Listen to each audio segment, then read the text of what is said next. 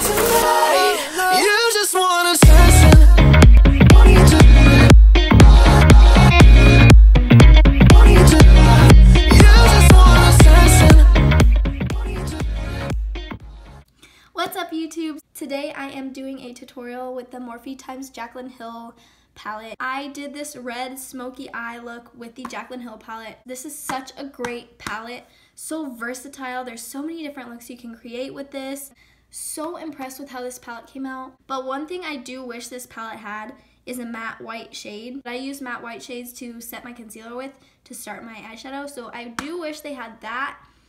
Other than that, this palette did not disappoint me at all. I literally used it for the highlight on my cheeks. Do you guys see this pop-in highlight? Like, she did that. You will definitely see more makeup looks coming from this because, like, I'm gonna be using this 24/7. So yeah, if you guys want to learn how to get this red smoky eye look, then just keep on watching. Hey guys, I'm literally so excited for this tutorial. The time has come. I'm so over the moon right now. Let me kind of address my face right now. I have one eye done and my eyebrows done. For my brows, I used the e.l.f. liner and brow cream in the shade Espresso. And I used the L'Oreal Brow Stylist Definer in the shade Brunette. So yeah, let's get started. So first off, I'm priming my eyes with the Tarte Shape Tape. What YouTuber doesn't use this? Name one. I bet you can't. This is in the shade Light, and I normally just do like 2 dots, and then I blend that out with my Morphe sponge. This is the R37. You could literally use any brush you want. I'm taking my Airspun powder. Let's jump right in. I did this red smoky eye. This was the first winged out eyeshadow that I've ever done successfully. I got it. That did not just happen. That did not just. Guys, I stabbed an eyeshadow with this and I'm shook. Oh my gosh. It took a big chunk out. So we're going in with Pooter with the M513. And we're basically gonna use this as our transition color.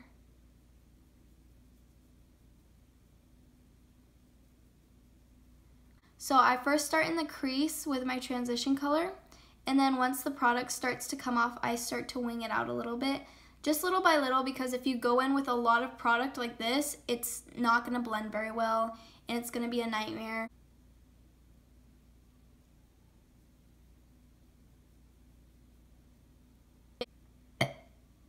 But like it. What just happened? So next I'm gonna take Roxanne on my M433, this one, and I'm just gonna use that to further define my crease.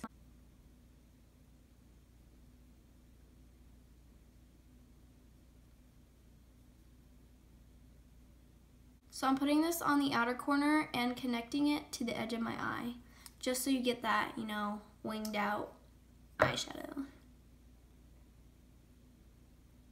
Now I'm going to take Jax, which is a dark burgundy. Oh my gosh, it's my favorite color in the palette. Favorite matte, at least. I'm going to take this dark burgundy on the same M433, and I'm just going to do exactly, this brush is poking my eye. I'm going to do exactly what I just did with Roxanne.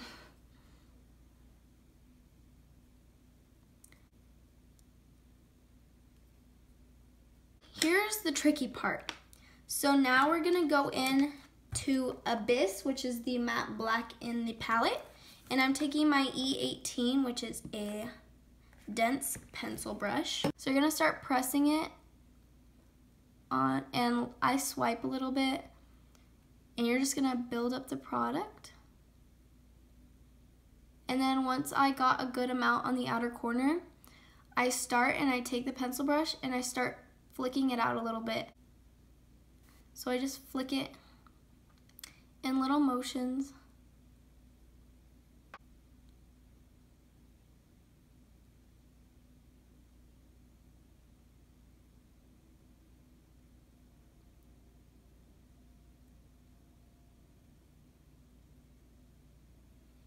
I'm just gonna take my M513 with that Pooter shade again and just blend that out a little more. And you can take the shades Roxanne and Jax again and just re-intensify that. So I'm gonna take Roxanne and Jax again, and I'm gonna mix those two burgundy shades together, and I'm put them on the center of my lid just to help blend the lid color to the black. Now's kind of the really extra part, but I used 3 lid shades because the first 2 weren't giving me what I wanted, and then the third one finally did. But I don't want to like just do the third one on this eye because I don't want it to look different. So I'm going to go through all 3 steps. So yeah, I'm going to take the M508, which is typically used for cutting your crease, but I feel it's a really good shader brush. So just my opinion. I'm taking the NYX Dewy Finish setting spray, and I'm giving that a good spritz. And I'm gonna take Hilster, which is this dark burgundy color, which is gorgeous, but it wasn't as shimmery as I wanted it to be. And neither was the second one. And they weren't as bright as I wanted it to be either. Then I'm gonna take Cran Apple, which is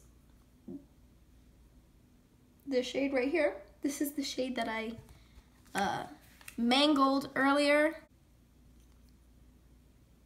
And then the final shade that I'm going to use, which I'm going to use with my finger because I feel like it's better when you use your finger with this eyeshadow.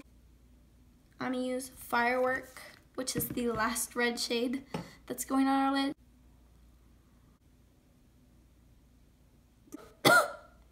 For the lashes, I'm using the Blinking Beauty Samantha lashes. These lashes are life. They just complete the look. Like, this eye looks stupid without lashes. And my eyelash just fell off. Like, this eye looks stupid without eyelashes. This eye just looks like gorgeous. I'm using the Duo Dark Tone Lash Glue.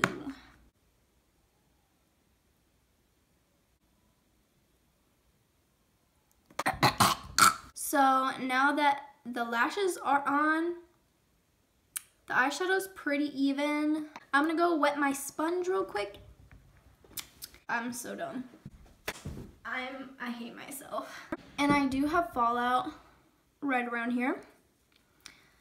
So I'm gonna take a makeup wipe and just wipe that all off.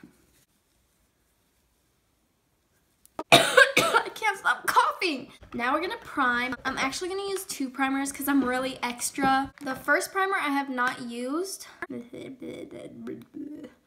is the Tarte Poreless Mattifying Primer. And I'm gonna put it just right here in this area. Honestly, I don't have big pores, but I use poreless primers just because I feel like they, like, I don't know, they even out my skin a lot. I don't know. What do I know? This is a primer I use every day. I love this primer. This is the Milani Prime Perfection Face Primer. This is the hydrating and pore minimizing one. I use it just for the hydrating aspect because I have dry skin. But I also just put this right here and one on my forehead and then, oh yeah, on my nose too.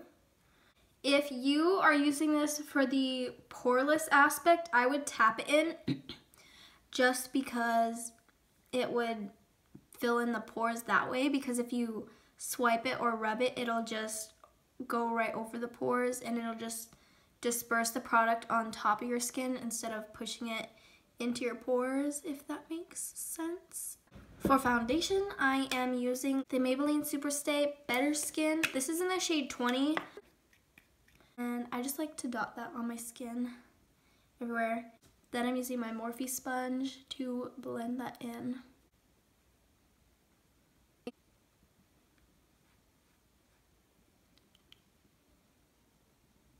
Okay, and then around my eyebrow area, I'm using the E8 just because it gets around the eyebrows and stuff really well.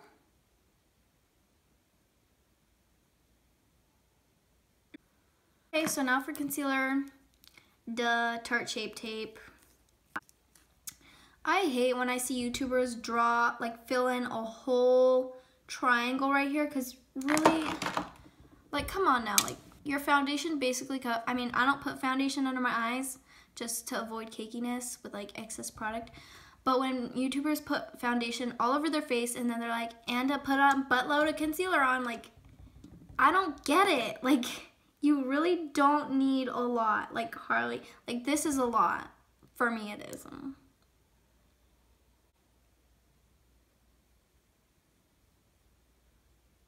I'm just gonna make sure there are no creases first. And then I'm gonna go in with my Airspun powder. And I'm gonna take this M438 and go around my eyebrows and my T-zone. I like this brush because it really gets around your eyebrows real well without getting powder in them. And then for the rest of the face, I use the E41. This is such a big brush.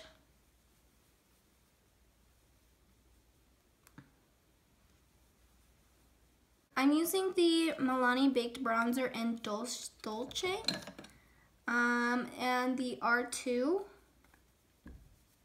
to bronze up my face.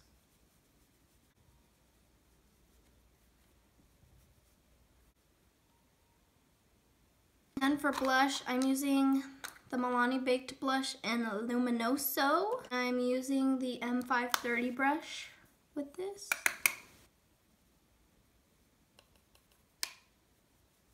Then to contour, I'm using the Wet n Wild Contour Palette in Dulce de Leche. I'm using the dark color. I don't even know where to contour, to be honest. I don't know, like, I know where my cheekbones are, but just, Then for the lower lash line, I'm gonna take the E36 and I'm gonna take Roxanne and buff that along the lower lash line. And I'm gonna connect this to the eyeshadow. I'm gonna take it about 3/4 of the way in because I don't want it to come completely in and like close my eyes up. Then I'm gonna take my M432 and Abyss. I'm going to stamp that on the lower lash line. Ah, yeah. And of course, connect it. No! I really just did that. I'm taking this Marc Jacobs black eyeliner. I'm gonna tightline and waterline.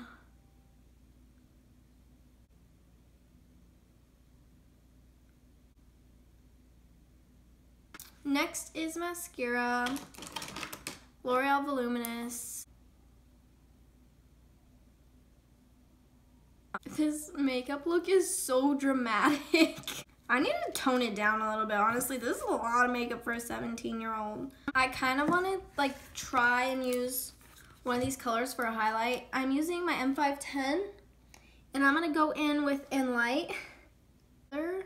Oh, wait, wait, that was too strong. This is the E17. I've never used this for this purpose before, but it's actually working. This is the same nude I always use. This is the Milani Amore Matte Lip Cream in the shade Adorable, number 10.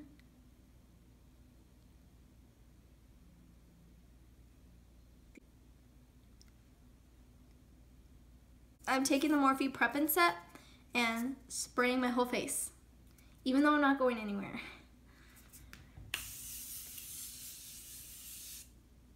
Anyway guys, thanks for watching this makeup tutorial and congrats Jaclyn on your collab with Morphe. I'm so proud of you. I'm like saying that like I'm your mother or something.